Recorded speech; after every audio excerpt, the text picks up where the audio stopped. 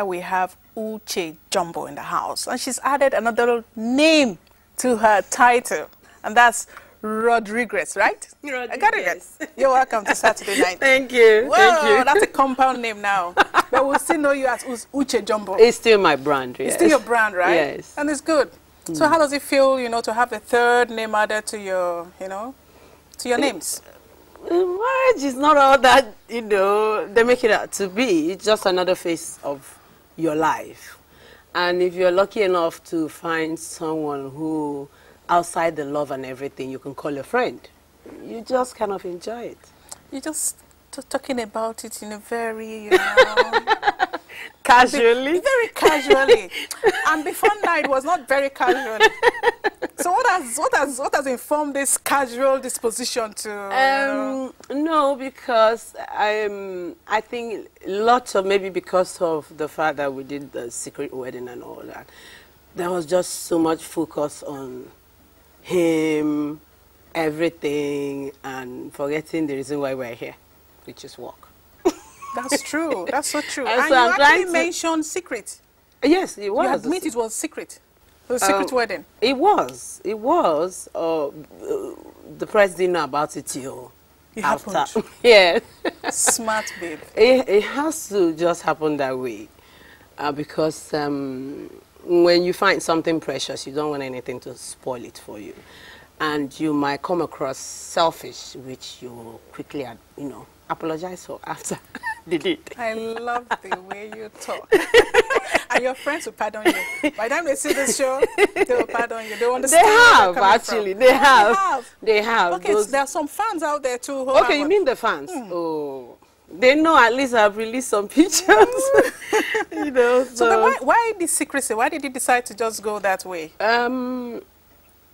Because I was in a relationship with someone who is from a different culture, who really didn't know anything about Nollywood, and the internet blogging and what have you.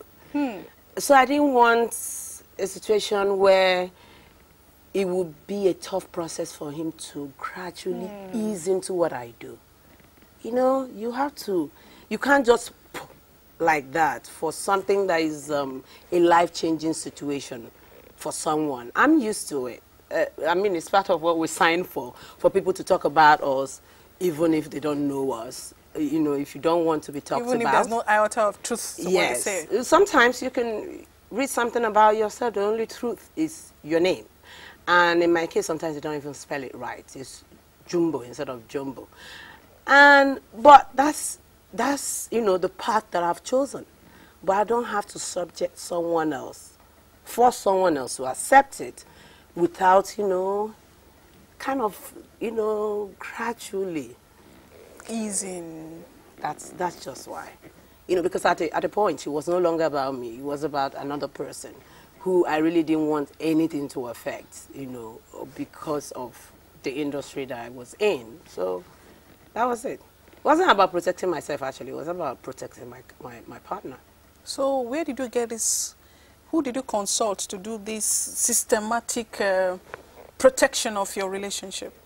I didn't actually. It's experience, because I had been in a relationship before that was somewhat, more in the pages of papers than actually me having it, And I didn't want a situation. After I got burnt from the relationship, I knew I took some of the blame for not protecting your walls. Because the more you grow in this industry, the more it's important to you to move your life away from your work. Because when they collide, sometimes it's not pretty. So I worked hard to do that. It's the experience. No one actually told me to do that. Did you grow up with your mother or your grandmother? Both, actually. I wasn't an easy child. Yes, I'll confess. I wasn't an easy child. Oh, my goodness. If there's anything that gives my mother joy these days, it's not even about the fame or whatnot, or whatever the fame has brought. It's the fact that I'm calmer and suddenly I'm not that child, when they ask. who will be your first child to bring pregnancy, you know, home, you know, without the husband. It would be UCHE. So can you imagine? What a reputation. So, I was, that's the scary part of trying to have a baby. Oh God, please. I apologize for everything I've done to my mom or I did to her. Please do not give me a child that was once like I was. Can you imagine? Yes, because in those days when you're giving your mom stress, it would say, you will have a child. Your child will do this to you. You know, I know when mothers say that, it's scary to think about it these days. Very true. Very true. And then speaking of your growing up, can you tell us a bit about your background? I'm from Abiriba, Abia State. Okay. I grew up in Aba, Enugu. I was born in Enugu. I grew up in Aba. And wasn't an easy child. I went to 2 different secondary schools, 3 different secondary schools. You were kicked out from one to the other? Sometimes my dad was just moving me around like they can't, like why can't you just, you know, focus? And I was such a brilliant child. So, and I was also a tomboy. You know, and so now you're a tom girl now. I mean, all those features have for some reason disappeared. I don't know how you did it, but you tell us. I can't be with my hips. You know. So you are the black sheep. So to speak, yes, I was. So the good thing is when I look at my life now and all that I have come into, it's not really about the fame. It's about finding a part. And then believing in it, and then, you know, the rest is history. So, but did you go through the ropes of education? Did you follow it through, or at one time you just said, well, no, actually, because a tragedy happened earlier in life, which could have been bad, you know, but it turned out to be a blessing. That's when I left home. I think my dad's death was really what kind of molded me into becoming someone who is going to disappoint people for what they have said I was going to become. It sounds so easy now. Yeah, it does sound very easy. It sounds so easy now, but it wasn't. As well. Very touching. It wasn't. Very touching. Yes, I left home at 14, and all of a sudden, I think that probably a part of my life that I have not been talking about, and is actually one part of my life I'm most proud of. And that I never talked about it, I didn't know why. I didn't even think it was important until some person wanted to blackmail me, so to speak. Like, if you don't give me so amount of money, I'm going to tell the press you ran away from home at 16. I'm like, please, boss, if you want to blackmail me, do it with the right age. It was at 14. Now, which number do you need? So I can find it and send to you. That was brave. No, because I wasn't saying it to be brave. I was saying it because, are you kidding me? Do you think I'm ashamed of that? I am not. That's what brought me here. Probably maybe because of the way it was coined, that you ran away at 14 or 16, as you know the story goes, that you ran away with a man. So probably that's why. No, I didn't even know. Sensationalize it. No, that one was being. In fact, it was when a press person asked me that question that I'm like, whoa, I never heard that one before. Did you just added that to yourself? He's like, no, I didn't. I'm like, I never heard that part before. No, actually, it wasn't that. I ran away from my family, my immediate family, in search of my mother's part of the family. Okay. Like I said, because a tragedy had happened, and I didn't like where I was going to be shipped to. They had discussed it and all that, and, you know, I just stole my uncle's address from my mom and ran away. Smart one. You one. know, and then when he saw me, funny enough, that was the first time he was seeing me. He just saw me in his office. He said, "You're this person's daughter." I'm like, yes. That was blood right there. And that was it. That was a turning point for you. That was it.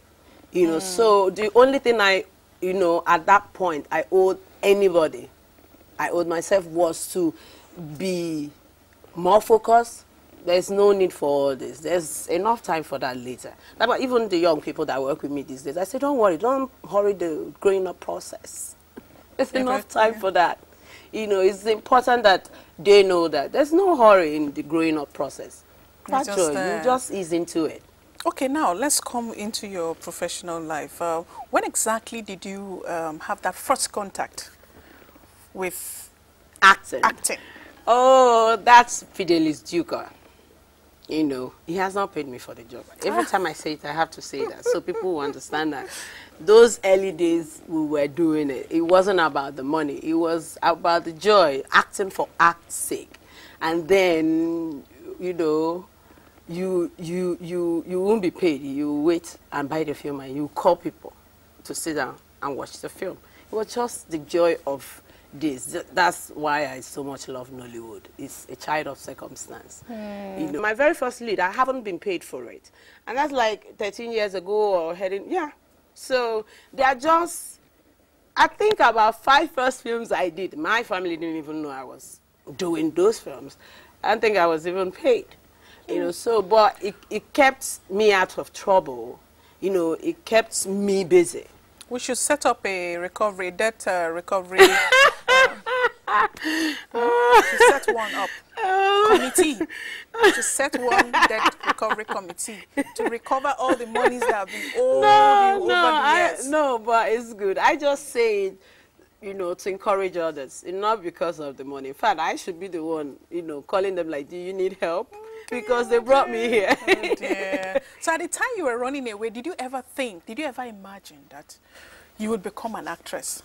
No. Those moments? No, my life, there's nothing happening in my life right now that I imagined. You know, I was just making, you know, use of every opportunity God brought my way. I did not. I never. I like to say, oh yeah, I knew I was going, I worked hard at it. That would be a lie. I never knew. I just, at every opportunity, I never let any, you know, pass by without at least trying. That's just it. So once you got into the acting world, there was no turning back? There wasn't, even when the job weren't coming. I kept at it. I started writing scripts, you know, and I could blackmail you with my scripts. You know, you want the script, give me this role. At that point, it wasn't also about the money. You know, so, but I kept at this because I kind of noticed that this job, at the end of the day, what pays is a passion. That's actually why some of us are still here. Because in Nollywood, we were used to, or the Nollywood we came to see is not what it is today. My very first decision, the very first time I thought about investing in Nollywood, I was told those kind of films, oh, if you don't make a film to part 4 or 3 at that time, you won't make your money back. But I just wanted us to sit back. Okay, this is the the industry that has given us so much, so much, made some of us, brands and giving us a voice. And from where I'm an Abiriba girl, so I'm an Abiriba girl who suddenly found the voice. It has to be loud, So I said I would do this. So I started as an executive producer. I started first with Nollywood Hustlers, and we just generally made fun of the way we make films. I laughed about it because I knew where I was, heading to in filmmaking, because I was going to be treating more of advocacy stuff. So I needed to laugh about where we are and pick what I want to be doing. I wanted to be the kind of films I wanted to be doing as a filmmaker. So the list goes: Nollywood Hustlers, Holding Hope, Damage, A Mother's Fight. The list goes on, and then and those are the movies you have produced. I have executive produced. Yes. Executive produced. Yes. So how many movies you have to your credit? In my studio now, we have like 13. 13? If we include the one just coming out next week, which is Lies Mental and Force the 2. Whoa. We're at it. We just finished filming Unconditional. It's about child theft and all that. It's also some sort of advocacy, All right, let's pause here for a moment. Let the viewers enjoy what UCHE Jumbo is made of. Saturday night, we'll be right back. Stay with us.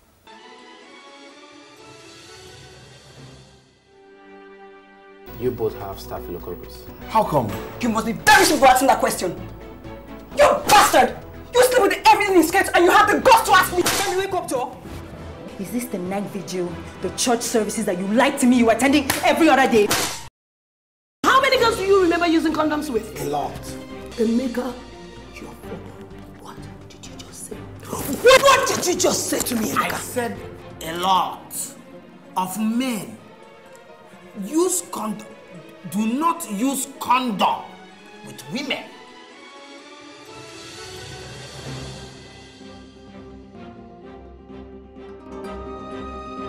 Welcome back. That was Lies Men Tell by UCHE JOMBO. That's a very, I mean, the word itself, the coinage.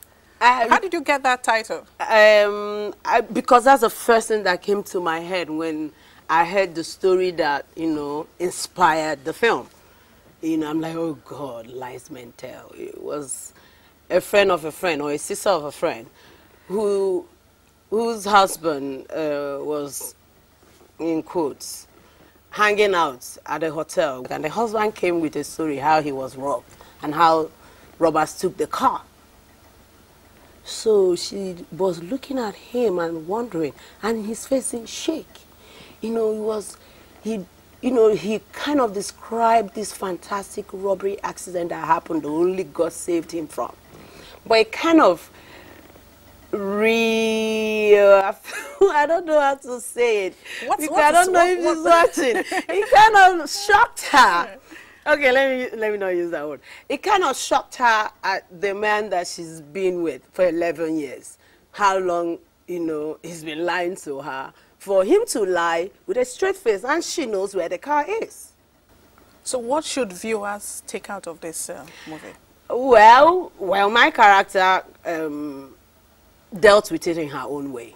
If it's me, I wouldn't even deal with it that way, because seriously, being faithful is not a one-way street. I don't care who you are. You know, you shouldn't demand what you will not, you know, give. Why do you think men lie? Well, this Desmond's character was the worst kind of man. The truth of the matter is that women know you're cheating. The lie is probably to yourself. Like, you should just, like, she's allowing you do what you want to do. On the line, she's allowing. Is that why you traveled all the way from Nigeria? How did this come to? Over the sea. And you went, oh God, to get a Rodriguez to get married. Hell no. No, sorry, tell us. No, first of all, when I met my husband, I wasn't looking. Oh, really? Yes, that's what people really, you know, I wasn't looking. I was done with relationship. I was just going to focus on work, you know, and that was it. I was not looking at all. So it had nothing whatsoever to do with who or where, you know, no, at all. I just met someone who really, we clicked. Just like that. We clicked, and I love to laugh, just like that. So what's married life like? It's fantastic. I'm married to a friend, someone I can call my friend, someone that will always have my back, and someone that I am not, I am myself around him. I don't have to be someone else, you know. That was always what I was asking God to give me. So, of course, every woman knows what she wants in a man, you know, because some people can be fantastic boyfriends but horrible husbands. So how are you dealing with this different cultural it's fun, actually. Amalgamation? It's fun, actually. Like, sometimes I'll be talking to my husband, he's like, no, you're losing your accent. I'm like, no, I'm not. No, talk like Nigerian. I'm like, so it's fantastic. It's fantastic. Great. Now, I mean, now you have, you've gone through a lot of experiences in your life, starting from where you came from, your home, and the setting there. You moved, you gravitated, you rose through the ranks, you're there at the pinnacle now. When you look back, is there anything you would have done differently? No, except have me to guide me, which is why I started my foundation. You know, the only thing is because there's so many young people these days, they think they know everything. Trust me, I was there too. There was a time I thought I knew everything. You know, but it's not everyone that will wait for a tragedy to happen to change, you know, your perception or your behavior. So it's important that sometimes they just know, you know, you can do this, but don't be in a hurry. You know, the process just starts from, you know, the beginning. The whole point is making sure that the youth, whatever you can do, you start it on time.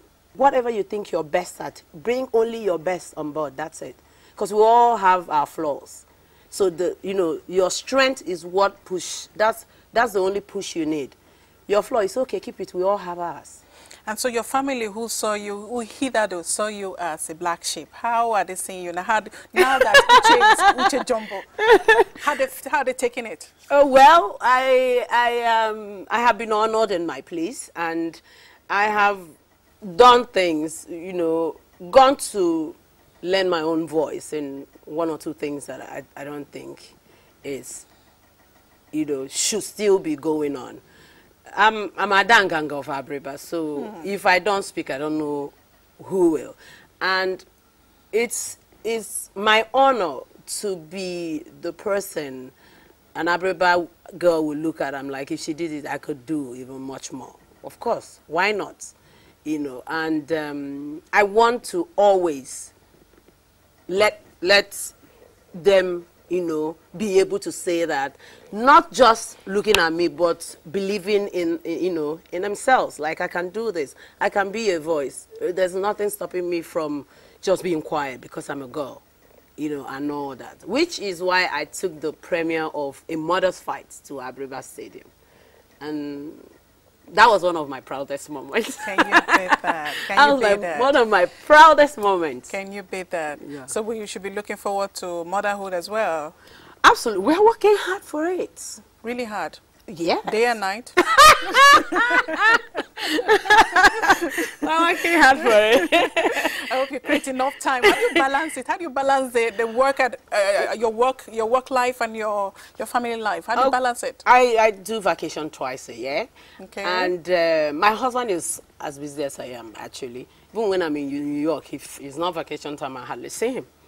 But what we do is I do maybe like 3 months in Nigeria. I line up all my works that time. So as long as my people have, you know, access to you, post-production they are doing, then they are doing okay. So I can go be a wife and all that. That's good. That's good. It's planning. Everything in life is planning. Life is easier when you just plan the little things. And speaking of planning, what does the future hold for UCHE Jombo? I will just continue to work as hard as I do, continue to do the kind of films I want to watch, continue to make movies and tell human stories, advocacy stories, you know, comedy stories.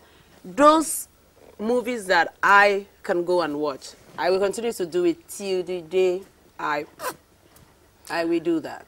And on that note, we'll say we'll continue to celebrate you as you continue to celebrate us, Nigeria, and the movie industry in general. It's been an honor having you. Yes, Thank you so much fun. You're so much fun. Thank you so much. Thank you so much. So on that note, we say thank you so much for staying tuned to this week's edition of Saturday Night. Until next week, be kind to one another. Good night.